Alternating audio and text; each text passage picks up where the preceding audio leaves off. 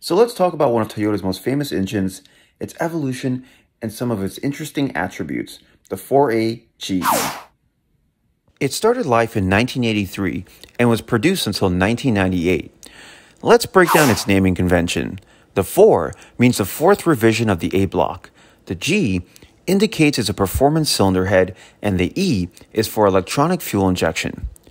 The first instances of the 4A engine family were far less impressive and performance-oriented than the almighty 4A GE. The first engine, being the 4AC, used a carbureted single overhead cam 8-valve platform, outputting around 70 horsepower. The next evolution of the 4A family was the 4A FE, which introduced double overhead cams and fuel injection. Soon after, the 4A GE was the performance option for the Corolla, Celica, MR2, and other midsize Toyota vehicles of the time. Fun fact, you can also find the 4A GE in the Geo Prizm and Chevrolet Nova, which are basically rebadged versions of the Corolla AE92. When it comes to the power output of the 4A GE, it started with 112 horsepower in its first iteration and bumped up to 165 horsepower in its final generation.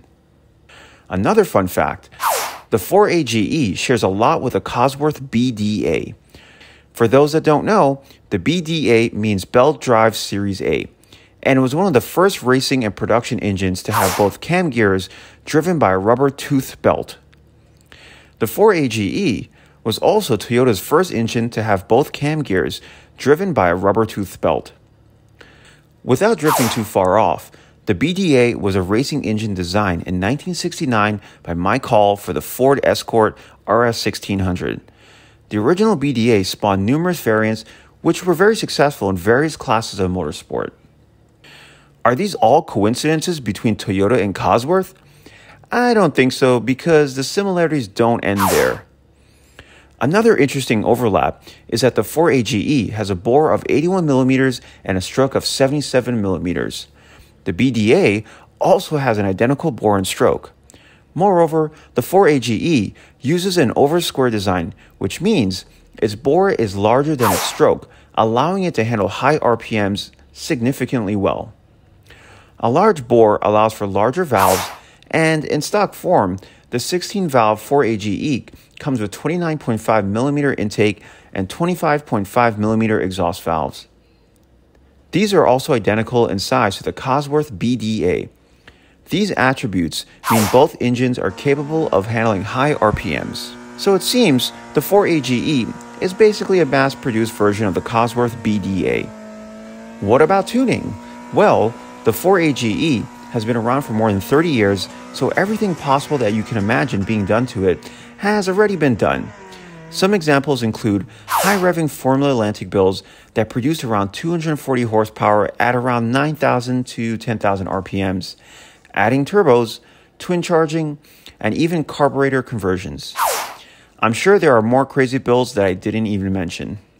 The 4A GE's block is made from cast iron, making it heavier than aluminum blocks, but this also means it's tough to handle abuse and even boost. It also has a forged steel crankshaft, making it a perfect candidate for forced induction. But depending on how much boost you make, upgrading the piston and connecting rods is not a bad idea since they're cast.